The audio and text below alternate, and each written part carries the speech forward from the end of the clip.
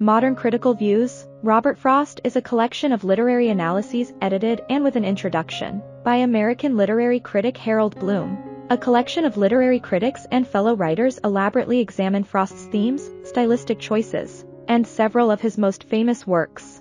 It is part of a series entitled Modern Critical Views, which contains detailed analyses of many of the most famous American and British writers of all time, exploring the common themes and motifs Frost used, with a critical eye on imagery, meter, and Frost's relationship to the political and social environment of the time. Modern Critical Views. Robert Frost is considered one of the most exhaustive looks at Frost's body of work and is still frequently used as a companion to readings of Frost's writing in college classes.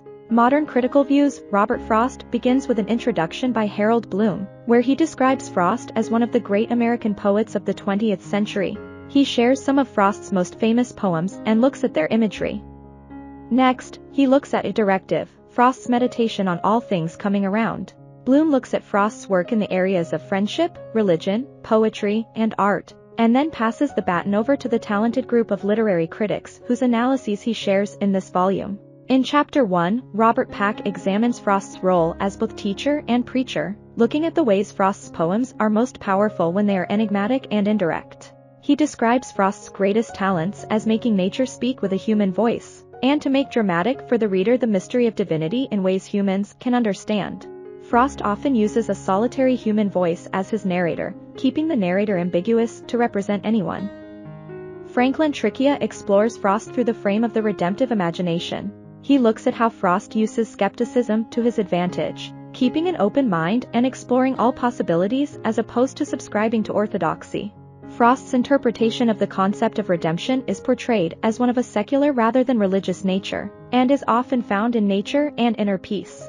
Through nature and the past, Tricchia shows how Frost often depicts people finding their truest selves in silence. Richard Poirier looks at Frost's perspective on the nature of choices, particularly in two cases, those of the things we greatly choose directly, and those we somehow choose via all the simple decisions we make in life that lead us to this moment. Poirier explores the imagery Frost uses, most famously in his iconic poem, The Road Not Taken. Marie Boroff examines Frost's simplicity, among his most acclaimed features. His poems are famously easier to process and parse than many of his contemporaries, using clear wording and imagery that invites the reader to reflect rather than interpret. Boroff looks at the way his works make the reader feel rather than think. Sidney Lea focuses his analysis not just on Frost's work, but also on his relation to Wordsworth, who was a primary influence on Frost's work. Lea looks at how their wordplay is similar and creates a building effect that is designed to pull the reader in as he or she reads. David Bromwich analyses Wordsworth, Frost, and Wallace Stevens in the way they approach the poetic vocation, contrasting their use of wordplay, as well as the way they approach their lives as extensions of their poetry. Bromwich explores how the way they interacted with their community affected their poetry. In The Counterintelligence of Robert Frost, Herbert Marks looks at the way Frost explores the theme of truth and concealment in his work, contrasting what we see as real versus what actually is. He shows how Frost displays a deep ambivalence to the idea of an objective ideal and instead urges people to find their own truths. In Echoing Eden, Frost and Origins, Charles Berger examines how Frost seems less prone to create myths and more prone to look forward to universal truths.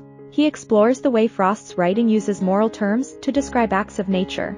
The book ends with a full chronology of Frost's life and career, followed by a biography of the contributors, and a bibliography, index, and acknowledgments. Harold Bloom is an American literary critic and Sterling Professor of Humanities at Yale University. The author of more than 40 books in a nearly 60-year writing career, he has written 20 books of literary criticism, several books on religion, and a novel, The Flight to Lucifer. Bloom has also served as the editor on hundreds of anthologies concerning literary and philosophical figures, published by the Chelsea House publishing firm.